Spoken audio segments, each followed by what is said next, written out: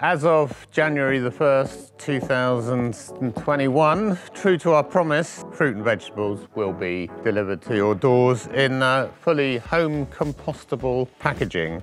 We started this project over 2 years ago when we were hoping to identify ways in which we can remove the plastic. While we'd really like to put everything in paper or ideally loose, there are some items like leafy veg, particularly our lettuces or salads, that need that extra protection. We wanted to make sure that we don't incur any food waste through this process. Most of the salad leaves will come in a bag, something like this. It has a slightly milky, slightly opaque look to it, but it is 100% home compostable. So that means it doesn't need to go into an industrial compost. It will break down to carbon dioxide and water in a compost heap at home at ambient temperatures.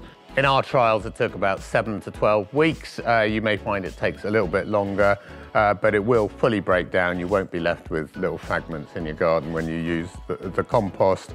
Home compostable is certificated, so it means that standards are definitely upheld, that the breakdown of the product won't produce any toxins for the soil or create any long-lasting damage. We've marked with text quite boldly that this is home compostable packaging rather than conventional, because we don't want this to end up in a plastic recycling system, because it can affect the recycled plastic. What you should do with this packaging is, best of all, if you've got your own compost heap, just throw it on the compost heap with all your other vegetable waste.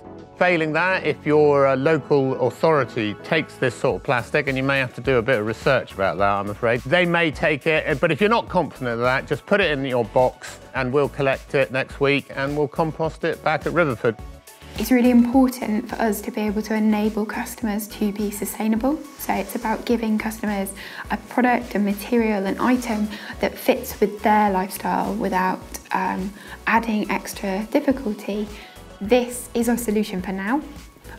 We will continue to update it, and Riverford is very keen at being at the forefront of packaging development. To farm sustainably, we need to get every bit of organic matter we can back on the land. We need to stop regarding things like cardboard and even starch-based plastics as waste, as something to be got rid of. We need to view them as an asset, and to do that we need to make them into this wonderful compost. In my later years as a farmer, I have become an absolutely evangelical supporter of compost making, because I've really seen what it can do for our soil and for our crops.